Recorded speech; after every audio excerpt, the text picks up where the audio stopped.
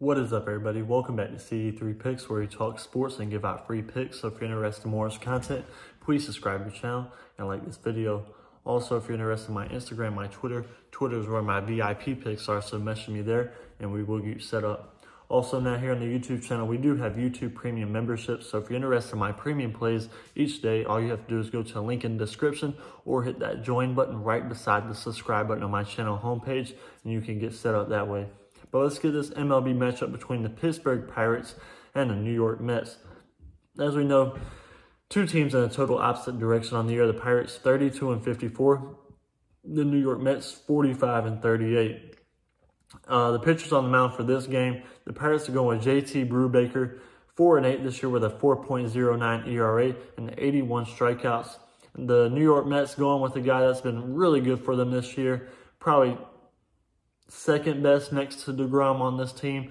Taijuan Walker, 7-3 with a 2.44 ERA and 87 strikeouts.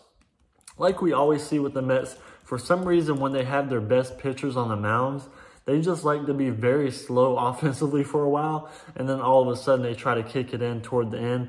That's kind of what we saw yesterday when DeGrom pitched against the Milwaukee Brewers.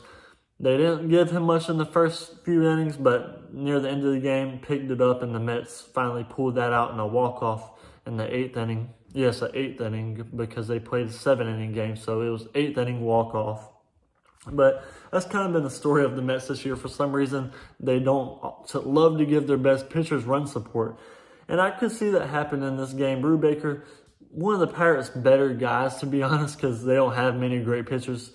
But I think they'll be a little bit slow to start out with, but Taijuan Walker, I think, will be able to hold the Pirates down long enough, and the New York Mets should run away with it toward the end. So I'm going to take the New York Mets here, and that's going to be my free pick. If you're interested in more of this content, please subscribe to the channel and like this video.